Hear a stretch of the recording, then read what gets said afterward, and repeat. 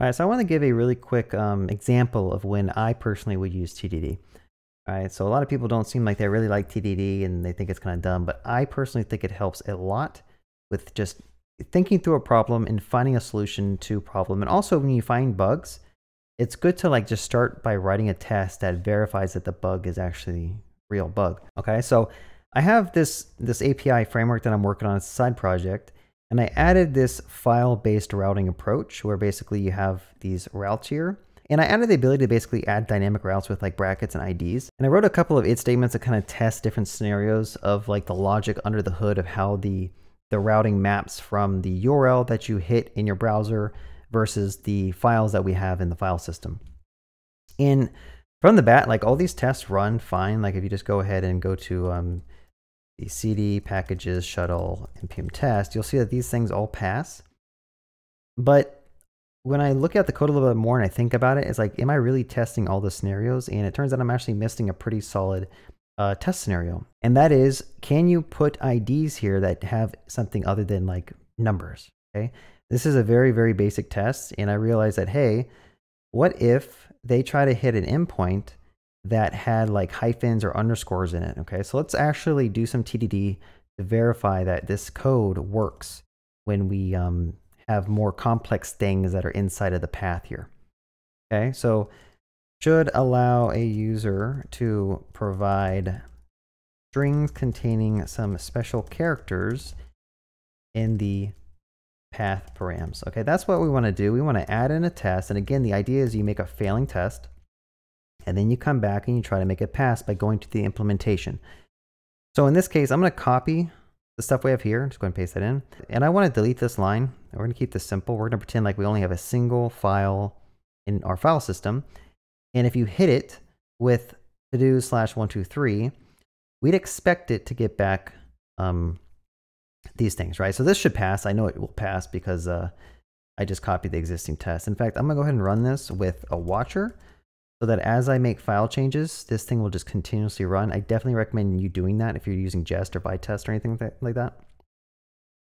Okay, so again, we're trying to write a failing test. And if I were to add like 123 ABC, I would expect that if I hit this endpoint, the framework under the hood should give us back 123 ABC as our path params. But if I save this file, you'll notice that it fails because it doesn't know how to parse this path correctly. So there is a bug in the code and we have a failing test that verifies, hey, like the code doesn't work.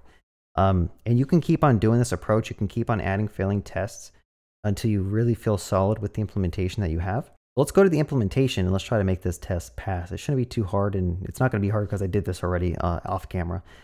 But the idea is now you can kind of go through the code and you can start changing stuff. And as you save your files, your test runner will rerun. And the moment everything turns green in your test runner, like you know you fixed the new test case. So looking up here, basically what we do is when we call this function, we loop over all of the different files that exist in our file system. And one by one, we check if they match a particular regex expression. And if they do, we go ahead and we replace it. So I think off the bat, like we need to be allowing some special characters like underscores or hyphens.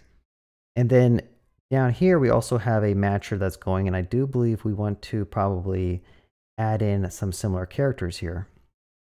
So let's just go ahead and do a hyphen and an underscore, and let's save the file and see what happens. And now everything passed. We just fixed the issue. Well, we just fixed one particular issue. But if you notice, I didn't add an underscore here, right? So I'm missing a test case for underscores, and what I should probably do is add like a hello here and verify that if we add a underscore, this thing should also pass, and it does. So now we have a test case that verifies that we have support for hyphens and underscores, and you can keep adding any other type of special characters that you want here. But if I didn't go in and add that underscore, then like this thing would fail because it can't parse out that hello. So let's just go ahead and do that. And let's go ahead and add in an underscore here. And it seems like it works fine. Again, we can keep on adding stuff. Like let's say this is a capital ABC. Does this thing return the right stuff? Okay, it doesn't work. There's still a bug in our code. So let's go back here and let's add an A. Let's do a capital A through Z. Then do capital A, Z.